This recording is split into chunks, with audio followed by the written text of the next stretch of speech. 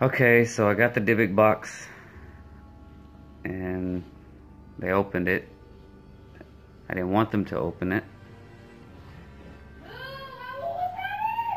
The stress is over because then I realized it was a prank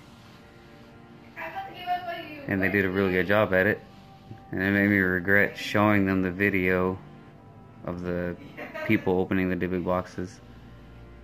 But I don't know. I was wondering why they kept getting real pushy, and it kept making me more nervous about just having it in the house. I even started thinking about, like, man, how can we get this thing out of the house? How can I get rid of it? Because I don't want them to open it and bring some kind of curse or whatever in here. But I feel better. I feel better knowing that it was fake. And they did a good job. They did a good job at it because it looked real. It looked like something authentic. But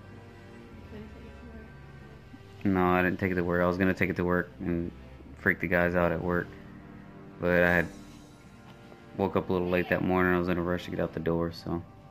You said you were nervous. And that too, and I was nervous about I was nervous about even having it in the car with me or having it near me. I started thinking maybe I had to lock it in a safe or something to keep them from opening it.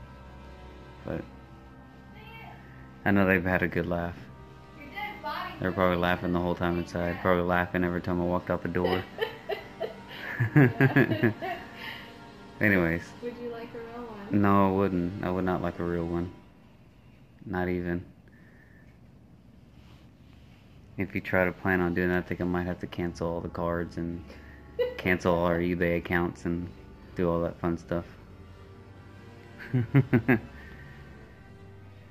Anyways, I hope y'all get a good laugh out of it just like they did.